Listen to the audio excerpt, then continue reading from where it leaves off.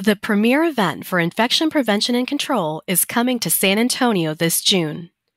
APIC's annual conference brings you the latest research, innovative products, and practical knowledge to help you prevent infection. From inspiring keynotes to thought-provoking panel discussions, APIC 24 curates an extraordinary platform for knowledge exchange. Meet IPs from around the world who face the same daily challenges as you. If you work in infection prevention and control, you don't want to miss this event. Learn more and register to join us, in person or virtually, at annual.apic.org. You're listening to The 5-Second Rule, brought to you by APIC, the Association for Professionals in Infection Control and Epidemiology. Together with our nearly 16,000 members, we strive to create a safer world through the prevention of infection. Join us while we talk to infection preventionists and other experts to learn the truth about some common myths related to the risk of infection and to get tips to keep yourself and the people around you safe from infection. Hey! Hi, it's Sylvia. And I'm Hannah. How you doing, Hannah? I'm doing all right, Sylvia. Have you gotten all your vaccines? Have you gotten your flu vaccine? I did get my flu vaccine. Today we're going to talk about vaccinations and some of the myths that are out there. We've all heard in the news about parents and others feeling afraid of the vaccine. So that's what we're going to talk about today. And did you know we have a great guest? We do. We have Patsy Stinchfield from Children's Minnesota that's going to be joining us in a little bit. But I want to share some myths that have been kind of going around that I think a lot of people have probably heard of. The first one being vaccines cause autism and SIDS, which is sudden infant death syndrome. That's definitely something we're going to be touching on today. That is obviously one that has spread across social media at the celebrity level, which is obviously, social media is everywhere. Celebrities have a voice and people listen to what they say. And I think it's important that we really kind of get through that and sort of debunk that. Another one is that some diseases, it's just part of childhood. Like I know I got chicken pox when I was a kid. A lot of people probably do. But, did you know that chicken pox can lead to a very painful rash later on in life called shingles? I know my grandmother had it in her eye. I mean, can you imagine? Yeah, really, really yucky stuff. And the other thing is, that people seem to think that others are responsible for getting their vaccine, that they don't have to do it. Kind of like the notion of, hey, someone else will call 911 when the fire's burning, or, hey, other people are going to vote and I'm not. So we're going to also talk about herd immunity and the importance of everybody getting the vaccine.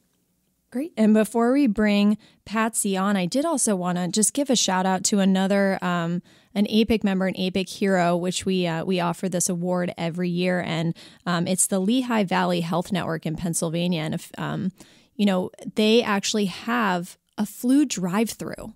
So they rent out a stadium parking lot. No joke. Mm-hmm. They rent out a stadium parking lot. They follow all the proper safety guidelines. They have police on staff or on site. They have all types of healthcare professionals to monitor the process.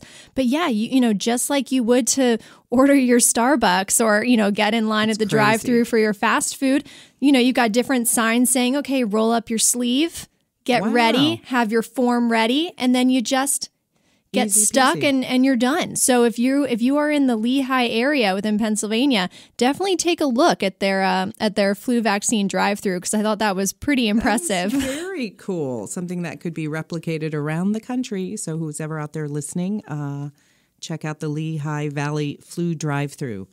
The other thing I wanted to bring up, and I hope Patsy touches on this, is healthcare workers. We go to the doctor. We unfortunately may have to find ourselves in a clinic or a hospital. Are the nurses, the doctors, the folks working in those healthcare facilities, are they immunized? There's some studies that are showing that, believe it or not, healthcare workers aren't reaching 100% of vaccination. In a JAMA article, I think of 2018, it was something like 37% of healthcare workers are vaccinated. Is that that doesn't seem right. Yeah, that's a little unnerving. For those that don't know, JAMA is the Journal of the American Medical Association. So pretty top stuff. Yeah, thanks, Hannah. Lots of acronyms. We got to be careful there. But yeah, so I hope she touches on that, the importance of our healthcare workers also getting vaccinated. All right, well, then I guess let's bring her on. We have Patty Stinchfield from Children's Hospital, Minnesota. She is the Senior Director of Infection Prevention and Control. Hi there, Patsy. Hey, hi, how are you? Doing okay. So talk to us. It's so important to get vaccinated. Can you talk to us about your experience with vaccines? You're at a children's hospital. Lots of parents are concerned about getting their children vaccinated against a number of diseases. Can you talk a little bit about why that's important and maybe try to help folks understand what's myth and what's fact? Sure. So first of all, I want to go back to your opening about people having colds and things. I might sound a bit like a frog on a blog here, but I have a cold. I'm at the end of it. You know how at the beginning of a cold you sound fine, but you feel bad, and at the end of a cold you sometimes sound terrible, but you feel better. I'm at that point. I want people to know, because I am an infection preventionist, I stayed home from work, and so I'm doing this call in privacy. So I wanted to just say that I'm so happy to be joining you on this inaugural blog here, and really think that there's no other intervention that we do in healthcare that has saved more lives and done a better job at preventing disease, disability, death, and healthcare expenses than vaccines. And so as infection preventionists, that's our job, is to prevent disease, and I think vaccines are our very, very best tool. I've been involved in vaccines since the late 80s, early 90s, when we had a nationwide measles outbreak, and we had 3 children die in my hospital here at Children's Minnesota of measles, and I just could not understand how is this happening? How are children dying from a vaccine-preventable disease? And it really made me want to strike out and understand a little bit more. I actually got some nurses and some interpreters, and I went out into our community and did some door-to-door just interviewing families, and it really turned out that at the time in 1990, people were just confused about the schedule. So over that next decade, really worked on the importance of 2 things: parents bringing their kids in on the schedule, not being delayed, but also we in healthcare not having missed opportunities. And so the schedule was really that first kind of decade of my career in vaccines. More recently, it's really been on the topic that you bring up, which is the myths and the misunderstanding. And I think with the advent of social media, that's really taken us to new places with false information that we just are every day as infection preventionists, nurses, physicians, nurse practitioners, just really needing to combat and make sure that the science and the evidence gets out there. So I'm pretty passionate about this topic and have spent basically my whole career on the importance of immunization. Well, thanks for that, Patsy. But just for the folks that are listening, I think it's important to point out one of the biggest myths that came about based on some questionable science and research around vaccines causing autism. Wait a minute, we're not quite sure what causes autism, and the fact that there's some questionable science suggesting that vaccines cause it is problematic. Am I getting that right? You are right, and it has really been one of the most long-lived perpetual myths that I think every day we're still trying to deal with. And there's a lot of consequences to that myth. And so that started in the late 90s with Andrew Wakefield, who was a gastroenterologist in England, and he did some research that would not pass any kind of ethical standards there or here at the time, but looked at 12 children and drew blood at his child's birthday party, falsified some records, just really did not tell an honest story, but ended up getting his work published in The Lancet. And instead of, the scientific review process, And, speaking about your work in conferences, he called a press conference. And shortly thereafter, throughout England, Ireland, Wales, people were so worried that his theory about measles, mumps, rubella vaccine causes autism that they stopped vaccinating with MMR. And in turn, they had a significant measles outbreak in the early 2000s in Europe. Several children died of measles. It kind of settled down there, and then we saw it reemerge here, but now it is back. Europe is seeing more measles than they have in decades. They have over 41,000 cases of measles, and true to the 1 per 1,000 people who get measles die of it, they've had over 40 deaths there. And right now, measles is emerging throughout the world. I think the only continent that doesn't have it is Antarctica. And it's for different reasons. When you look at Africa, they've got, war and famine and public health infrastructure decay. Same with Venezuela. They've got economic hardships.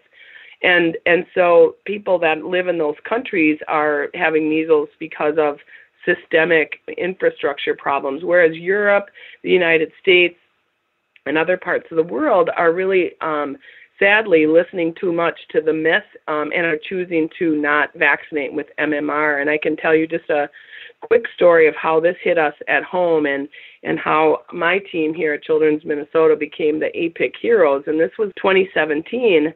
We had over 75 cases of measles in Minnesota, and 65 of them were in children from who were Somali Minnesotans. They were all born here, but they were Somali descent.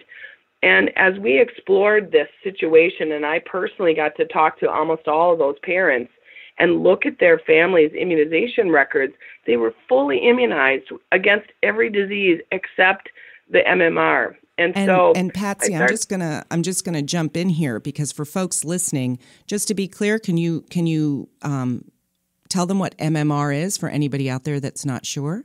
Sure. Yeah, thank you. So measles, mumps, rubella vaccine. So one shot given at 12 months of age and then kindergarten that prevents 3 severe diseases. So it was the Wakefield paper that said this triple shot, as some of the parents knew it, MMR, measles, mumps, rubella. His paper was saying how that was what was causing autism. That was false. That paper was later retracted. He lost his license, etc. Okay, but so MythBuster. Vaccines, right, exactly. MMR do not, we repeat, do not cause autism and could potentially save your children's lives. Okay, MythBuster. Thanks, Patsy. Right, Just wanted to get that out. You got it. And another sort of myth that I wanted to touch on, because I think a lot of times, we rely heavily on our healthcare professionals. That's why so many people believed Andrew Wakefield. He had a medical license. He was published. And, we trust that they are doing what they can. And that also, leads into the immunization of our healthcare workers and that herd immunity aspect. So, another common myth is, and this comes from the American Academy of Allergy, Asthma, and Immunology, is that there are children that aren't vaccinated because their parents think to themselves, oh, well, the other people around them are vaccinated, so that's okay. And I think to myself, that reminds me of sort of the voting mindset of some people of, oh, well, my vote doesn't matter, so it's, I'm not going to go do it. And I think it's like everybody needs to do their part. As sort of our motto is, infection prevention is everybody's business. And that's especially important for healthcare workers, whether you are in food service, you're a bedside nurse, you're the doctor, anybody that works in a facility. So if you could kind of touch on sort of your policies and best practices around the immunization of healthcare workers. Sure. I think we have to remember that healthcare workers are part of the general public. And so some of the misinformation that gets out in social media and Facebook, et cetera, our staff are reading as well. And so we've got to always make sure that we are educating all of our staff and not just assume, well, they went to medical school, they went to nursing school, and so they know that vaccines save lives, vaccines are safe and effective, vaccines are the best tool we have against disease. We have to keep making sure that we're teaching our healthcare workers. So at Children's Minnesota and many hospitals across the country, we have kind of a hard stop of if you want to work here, you have to have proof of immunity. And we follow the CDC healthcare professionals guidance. It's a really clear grid on the CDC website. Anybody can look it up. And basically it's because in a children's hospital, many of our patients are too young to be immunized. So if they're less than 6 months of age, they can't get influenza vaccine. Some of them are premature babies. They're too young to start their primary series. Some of them are kids with cancer who've had chemotherapy, and we've wiped out their immune memory to their own vaccines. And so our job is to cocoon them and vaccinate ourselves. It's really, really important, and I'm proud of the community that I work in that we really value immunizations here. So, what's interesting there, too, is I've heard the expression, you get vaccinated not for yourself, but for everybody around you. Would you say that's true, Patsy? Well, I think it's true, but when you look at some of the studies on this topic, healthcare workers are a little bit on the selfish side, that they answer that question with, I get vaccinated to protect myself. Okay, well, that's good because that is what you need to do.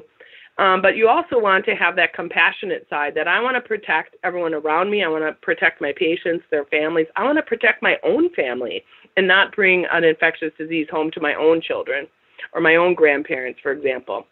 So I think there's different reasons why people vaccinate. Hopefully, healthcare workers vaccinate because they have an evidence-based view of the world, and they know that science tells us that it is the safest and best thing we can do.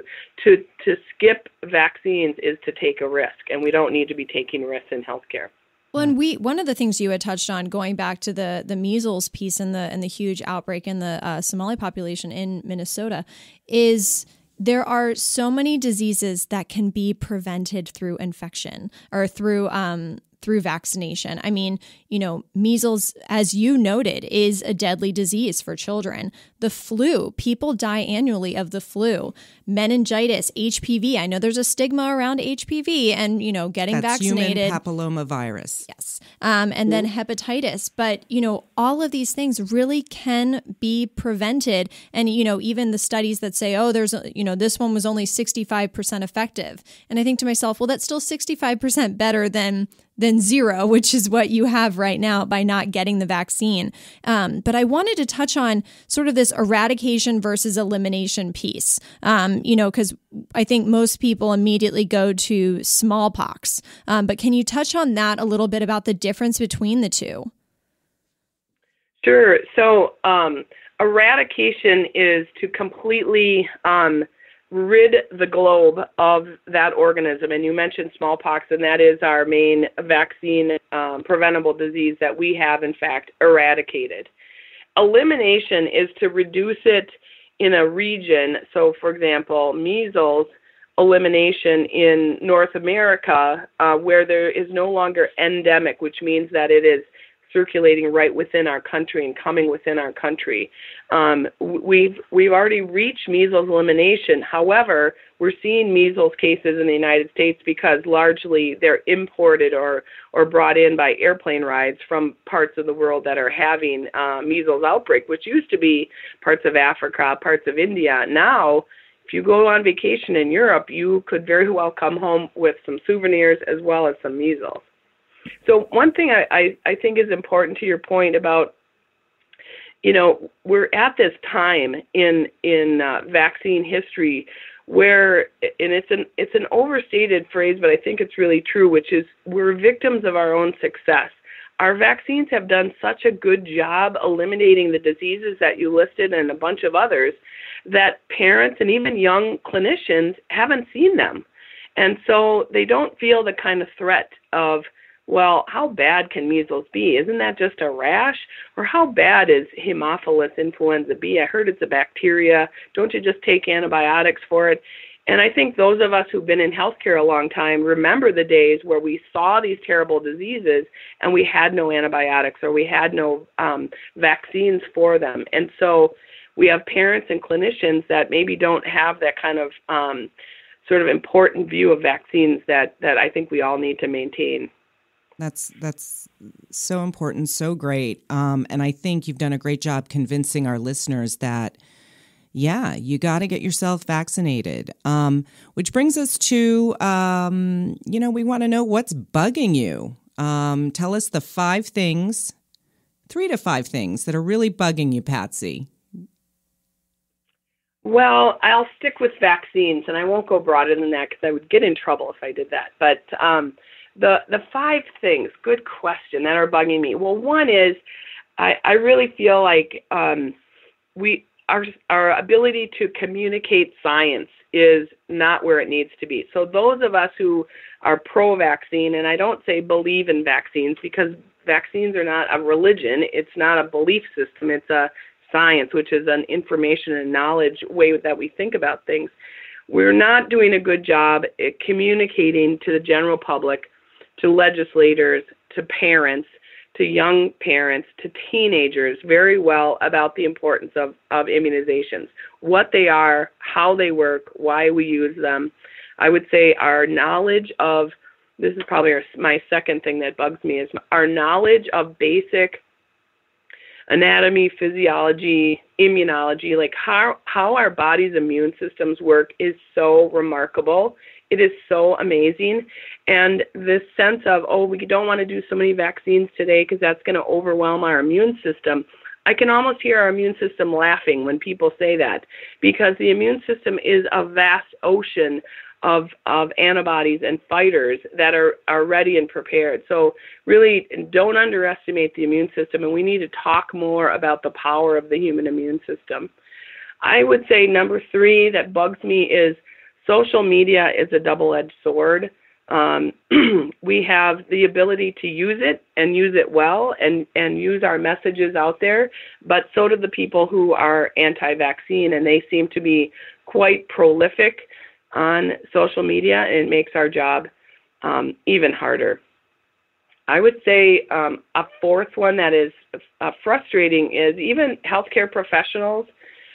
The fact that we have to encourage people to get their flu vaccine and encourage them to get their onboarding immunizations when they're coming to work in a children's hospital, it sort of makes me wonder, so why would you come into a profession where you don't want to protect yourself and protect others? And so I think we have work to do with our healthcare professionals of just getting it done and knowing that this is the right thing to do.